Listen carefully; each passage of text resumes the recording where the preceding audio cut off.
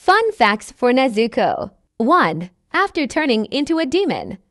Nezuko still contains her human consciousness while in her demonic state. 2. Instead of relying on human blood to survive, she uses sleep to revitalize her energy. 3. Once she was turned into a demon after her family's attack.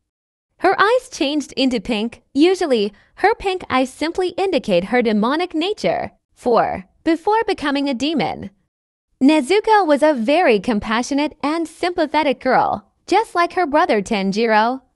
She would put others before herself to look after her family. 5. The bamboo muzzle keeps Nezuko from biting anybody, and including herself. It also keeps her mouth closed at all times, which means that she won't ever get the chance to taste human blood, even by accident. 6.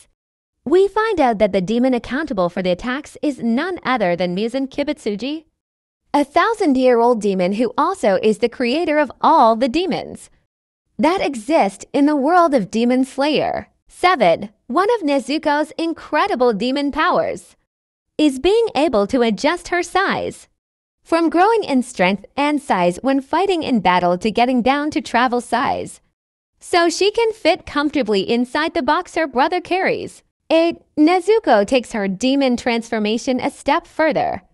When she goes into berserk mode, we see horns come out of her forehead and vine markings wrapped around her body.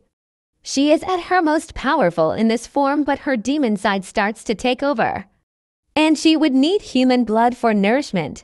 9. Revealed on the official Japanese Demon Slayer Twitter page. Nezuko's birthday is December 28th, making her zodiac sign a Capricorn. Capricorns are earth signs, ruled by the planet Saturn, and their symbol is the horned goat. 10. Only 1 year behind her brother Tanjiro.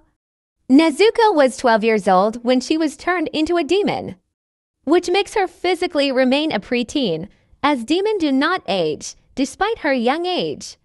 Nezuko is still a fierce demon, and her incredible abilities make up for her youth.